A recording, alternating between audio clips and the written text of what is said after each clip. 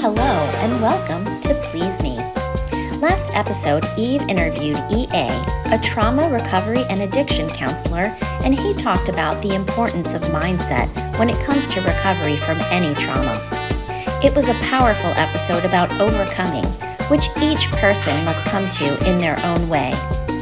This podcast is intended for mature audiences. Eve is a licensed sexual health physical therapist on a mission to destigmatize conversations about sex. Please sit back and surrender to the pleasure of Please Me. Looking for the best live streaming or podcast recording site? Look no further than StreamYard. Get $10 off your first purchase.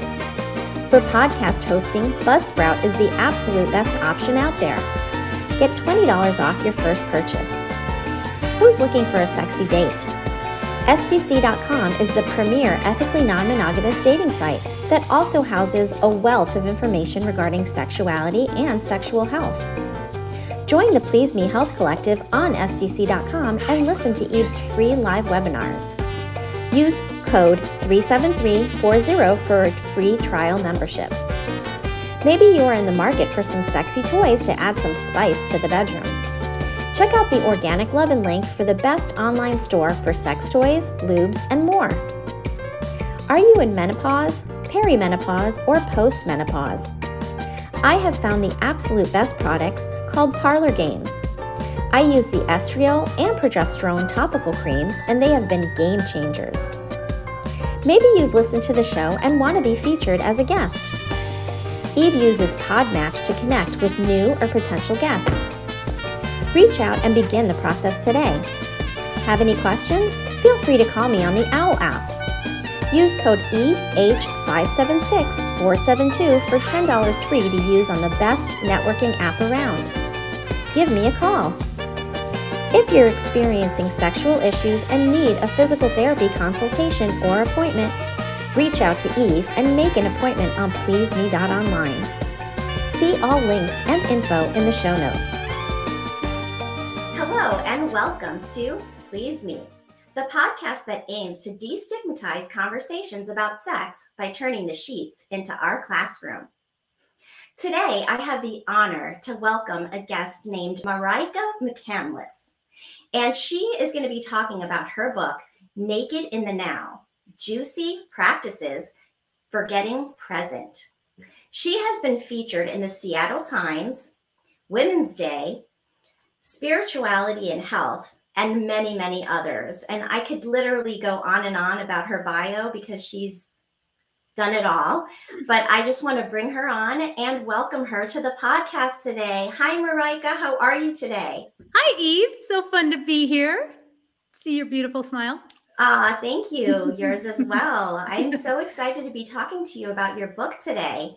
And I love that you talk about the word naked. On another podcast, I had Lexi Silver on, and we talked about nudity and how it's inherently not sexual. And a lot of people put sexuality onto just the act of being naked.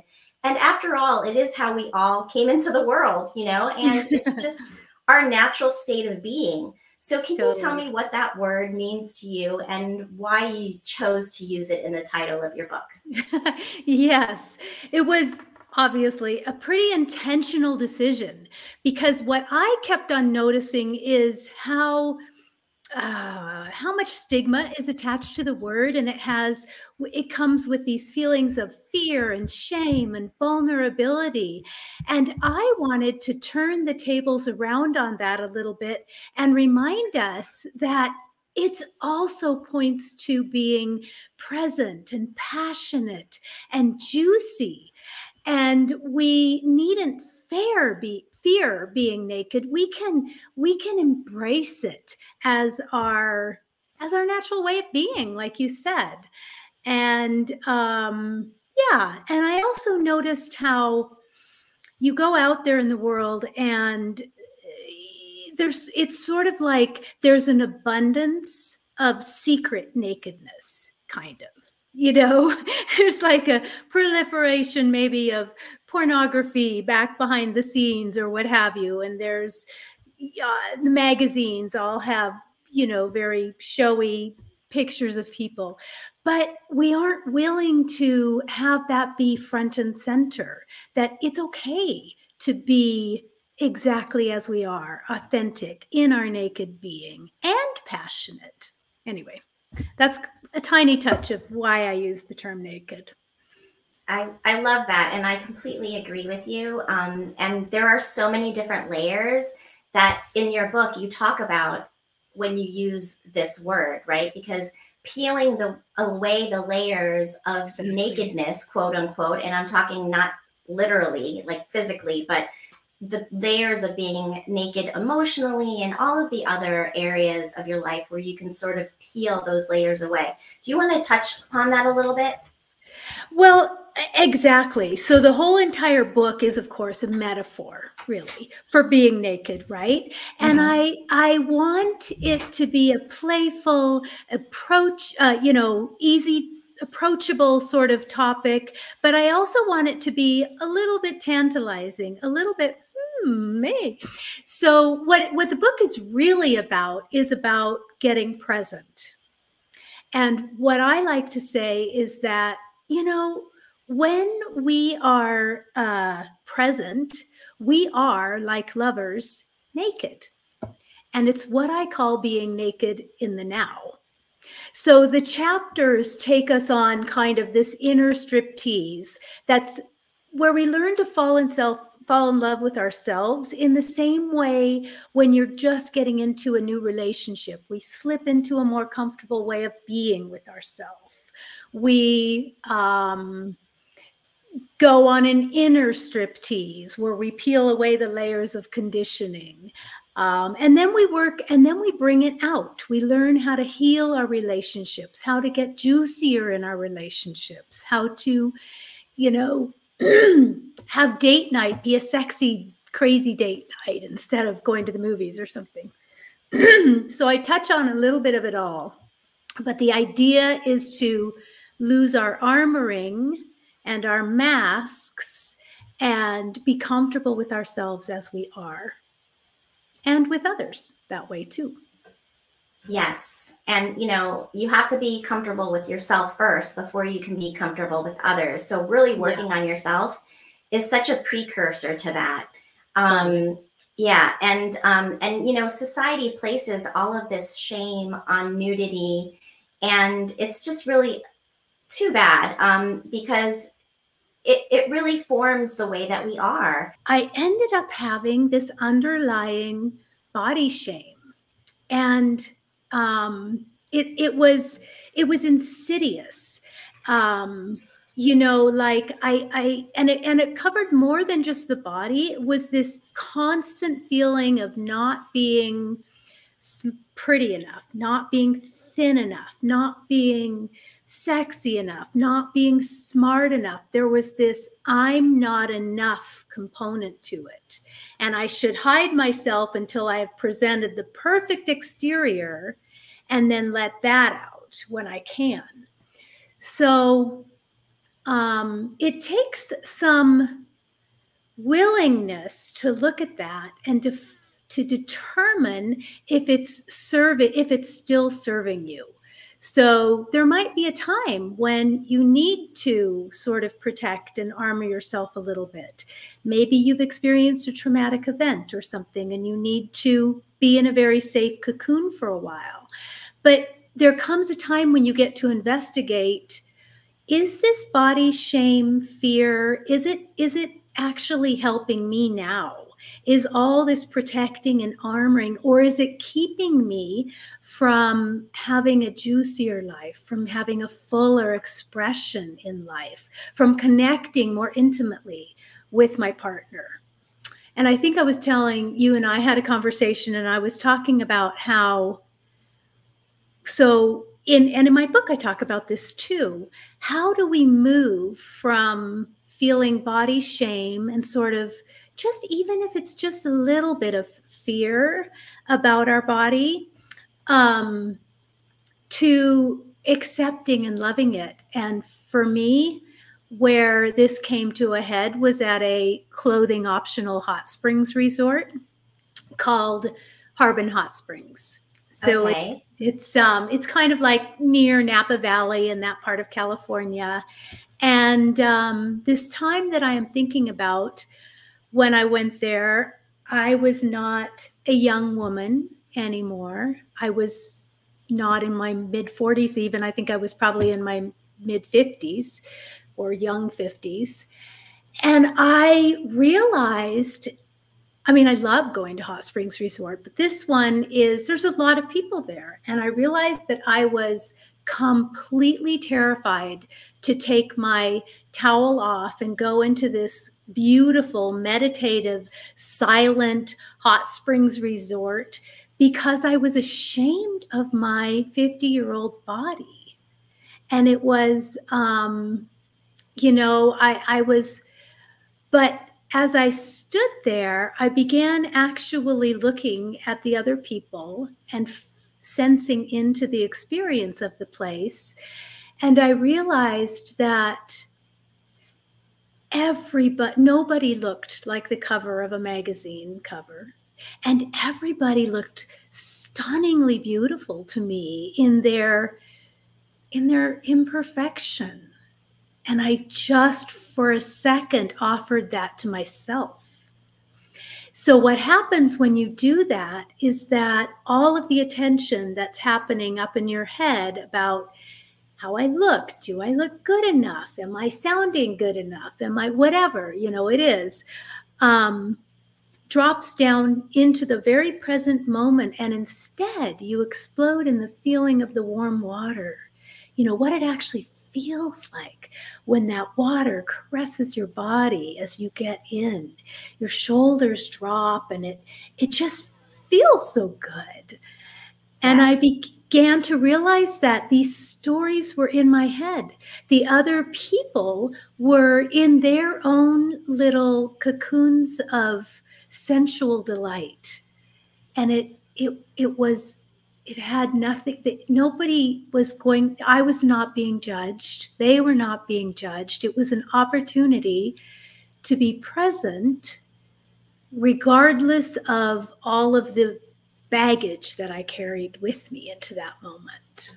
So I called it being and it's very humbling when you suddenly realize, wow, how much hubris is there in me worrying so much about my outward presentation that I forget to just be here in this moment that's so juicy and vital and yummy. And I realized that I went from a state of fear to a state of what I call naked reverence.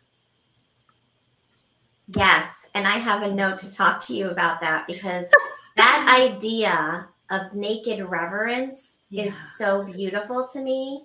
And I can completely relate to you about, being self-conscious about being naked. I personally I consider myself a nudist, and I love going to naked beaches. And for me, the sensation of swimming naked in the ocean is the most delicious and juicy sensation when you're that you can experience at the beach.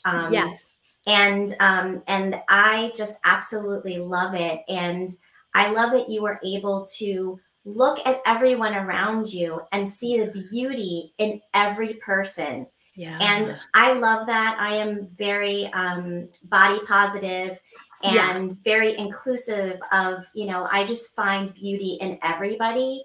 Yeah. And I love that you were able to, at that moment, find that for yourself and allow yourself to, go into that naked reverence for yourself. I mean, it is really connecting to your spirit and just letting the shell of you just be, Yeah. Yes, exactly. Yeah. Naked reverence. It's funny how just the words themselves bring you to a different state almost. Like what would that feel like to be in a state of naked reverence? And all of a sudden, all your cells are alive, and it's about letting them be alive exactly as they are and not trying to control them. And really the state of nakedness physically, and I'm not just talking about all of the other layers, but just physically being naked is very liberating, you know? And just walking around naked and drinking your coffee in the morning naked is very liberating, you know? It's just, you know, there's nothing constricting you. It's very comfortable. And, you know, if you can get to that point of really being comfortable in your own body, it is really a beautiful thing. Yes. Let's talk about the concept of monogamy. And I talk about monogamy a lot on this podcast. I personally consider myself to be an ethically non-monogamous person, and I'm in an open relationship, what I like to coin or term a modern relationship, quote unquote, where I don't limit myself to, you know, I mean, I am in a serious relationship, but I just don't limit myself in that way. And so I want you to talk about your experience with monogamy and how it changed, you know, it changed you. Yeah. So my backstory, my backstory with my husband is that at about 10 years of marriage, I think, he had an affair with my best friend. And that turned my world upside down. And I realized I didn't know what to trust, you know, how to proceed, what to do. But we weren't really ready to separate. So what we looked at was, what would it take for us to go deeper from this place? And, you know, we took a traditional route and we went and we saw a couples therapist who was wonderful. But we also took a non-traditional approach, and we signed up for Margot Anand's year-long love and ecstasy training. So Margot Anand, for your listeners, might not know her, but she's the author of the book called The Art of Sexual Ecstasy and many others. Her book came out probably when this was happening to us. So like 1994 or something like this, 1995. So it's a little bit older book now. Anyway, that was, at the time we had 2 kids, 3 and 6. That was the journey that opened my mind, opened the doors to me in a completely different way. And it taught us the principles of meditation, the principles of acceptance. It taught us how to be juicier with each other.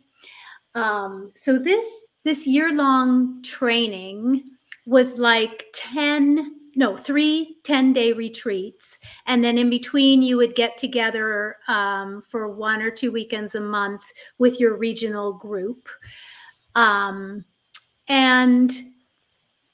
what we decided, because we decided that you could participate in this retreat as what's called a free floater. And that would be somebody who would go from one partner to another to do the exercise, or a deep diver. And we decided to participate as deep divers, which meant that we primarily used each other as our partners. There's a few exercises you do, you know, with the group or with others or whatever.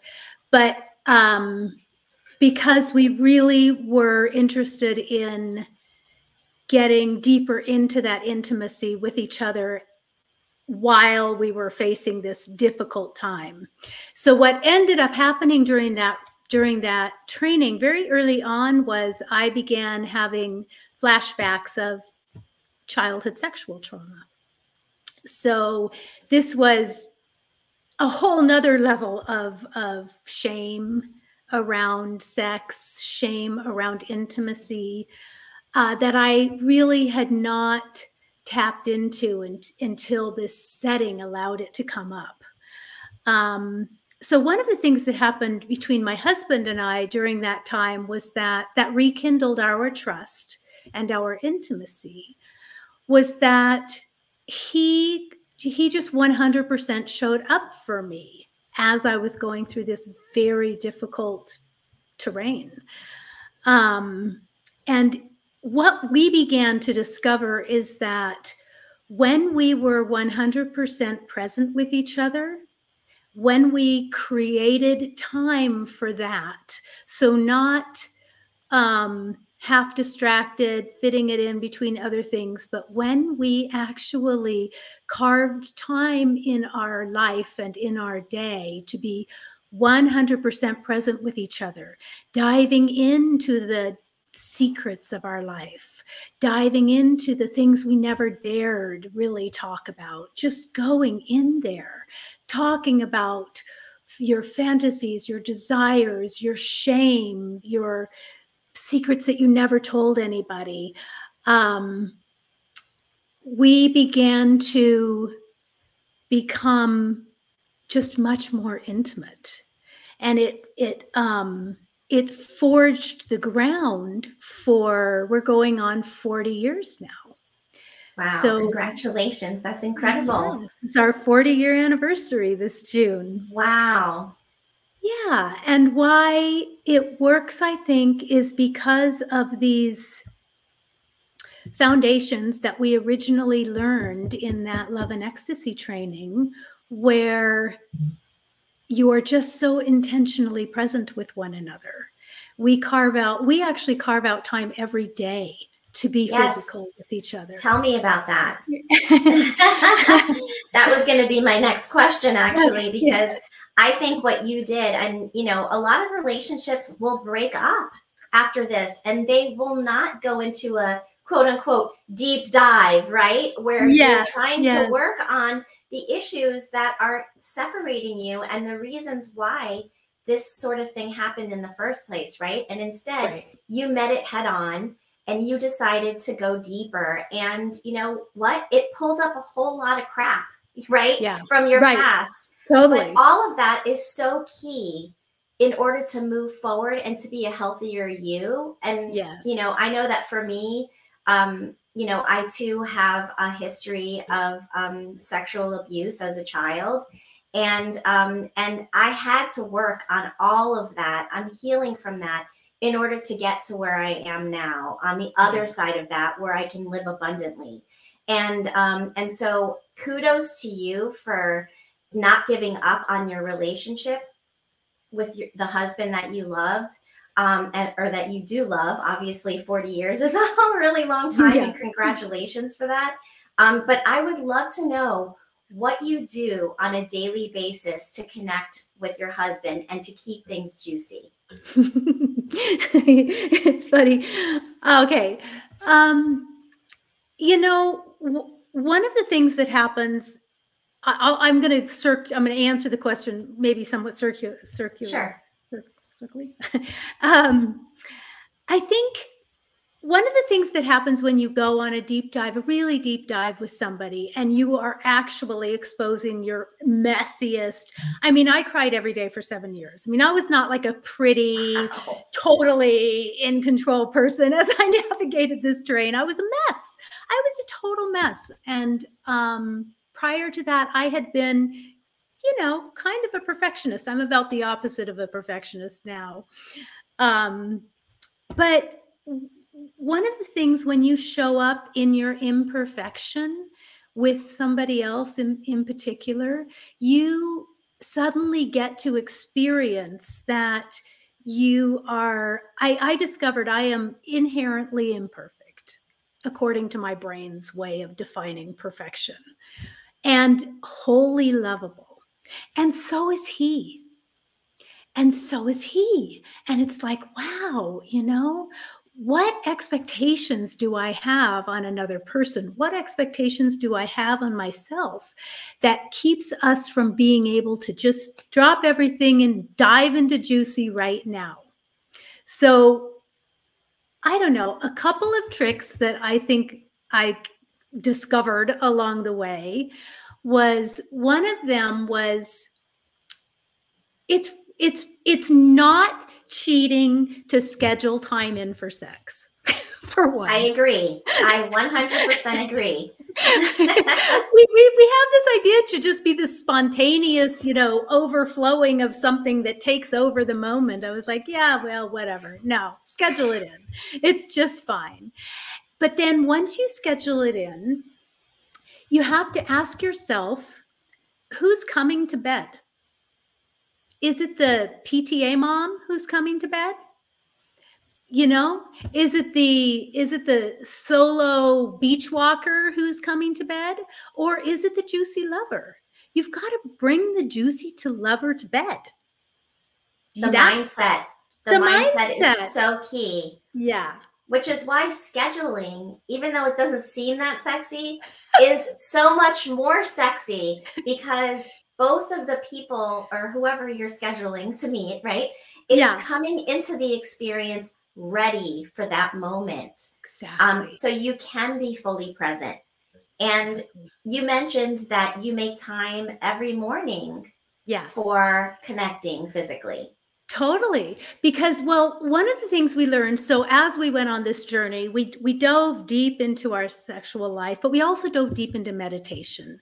And as you dive deeper into meditation, what you begin to realize, and it's another little bit of a mindset thing, is that you have to, it's not about how much time you spend doing it necessarily.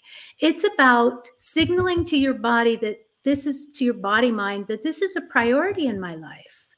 This is something that's a priority. So I always call it making it to the cushion. If you want to be a meditator, don't worry if you meditate for an hour a day. Just make it to the cushion for 5 minutes, and every day if you can, just set the timer for 5 minutes. Everybody can find 5 minutes.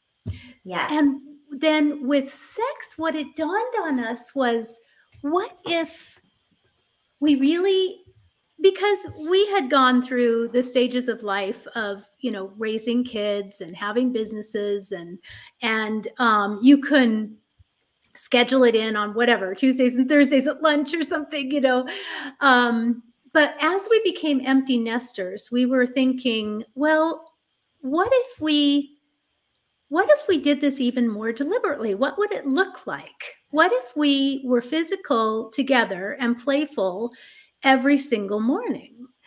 And so we start every single morning with a coffee. Coffee. Cheers to that. And then we always follow it up with a meditation, which brings us present. And then we gather physically together. And our bodies know to expect this.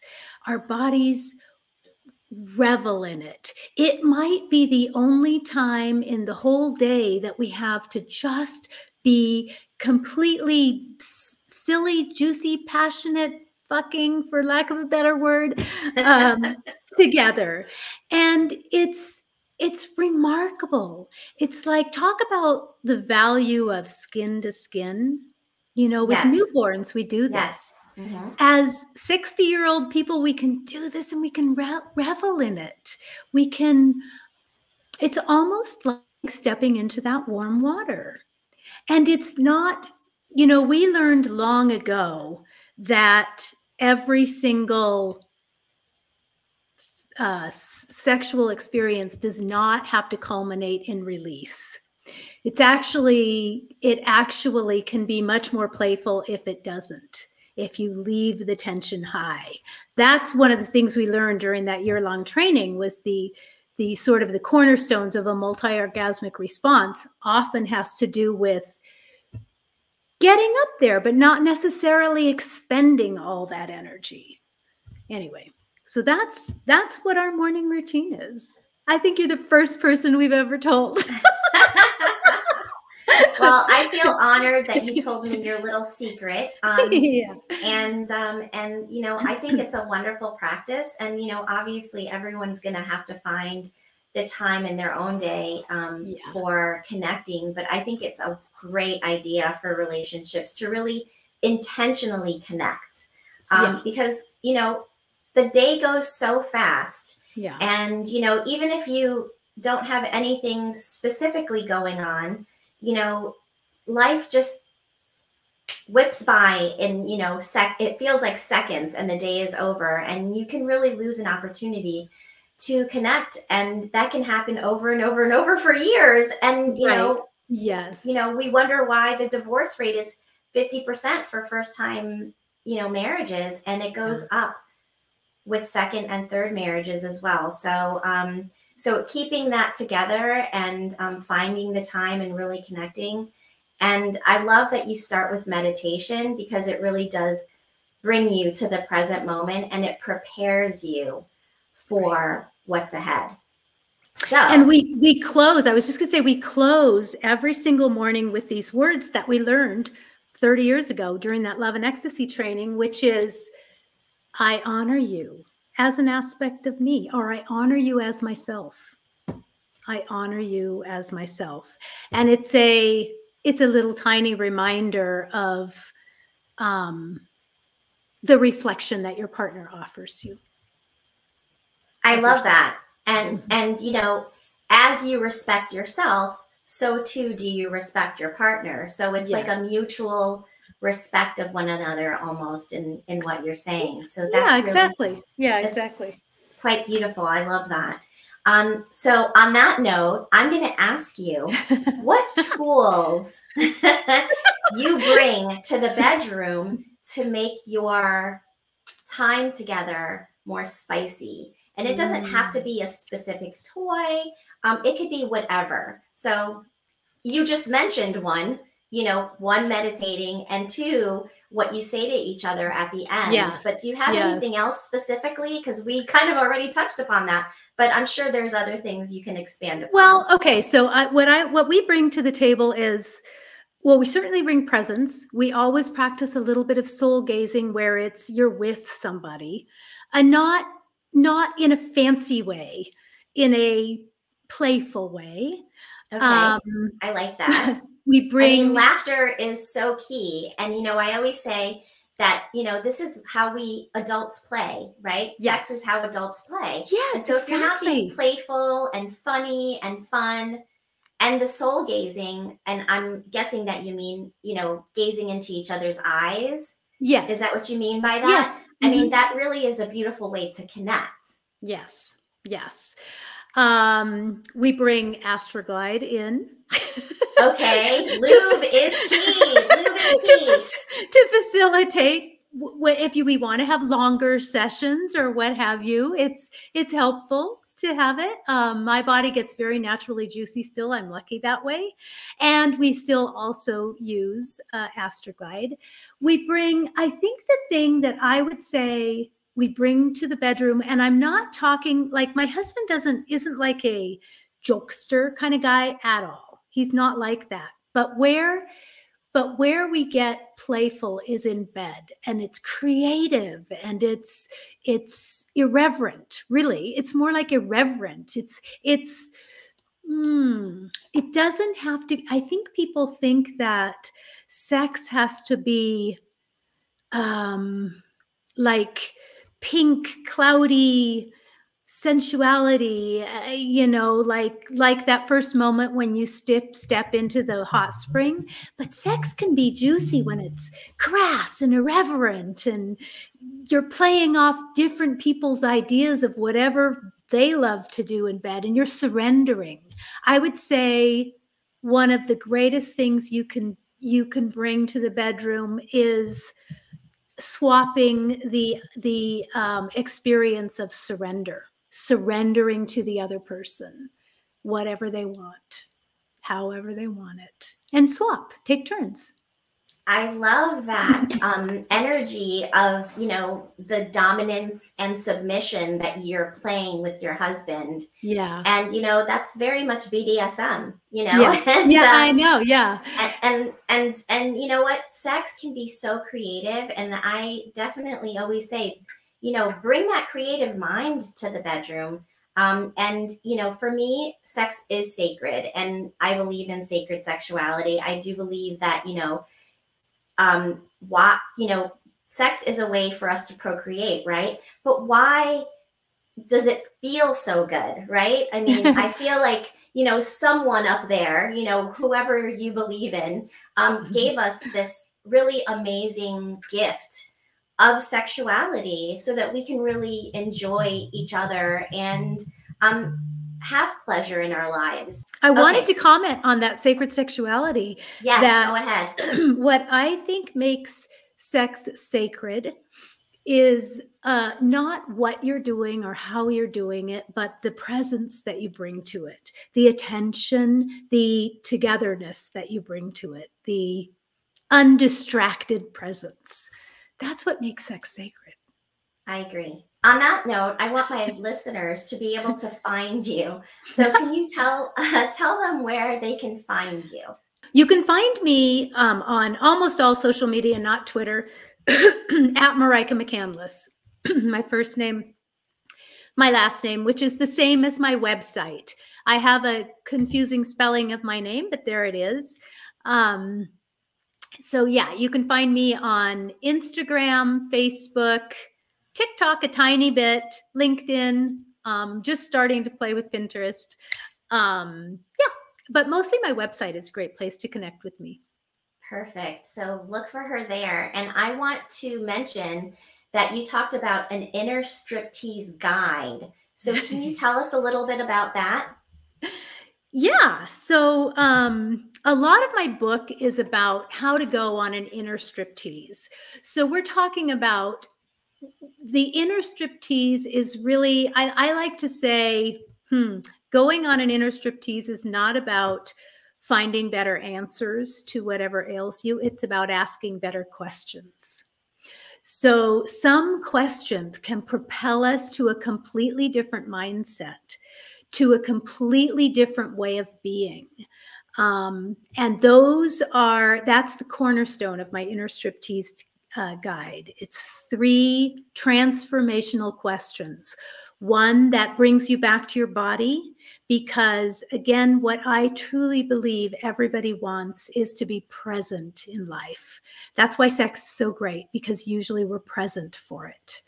So when we're in our body, when we're in our senses, they only exist right now.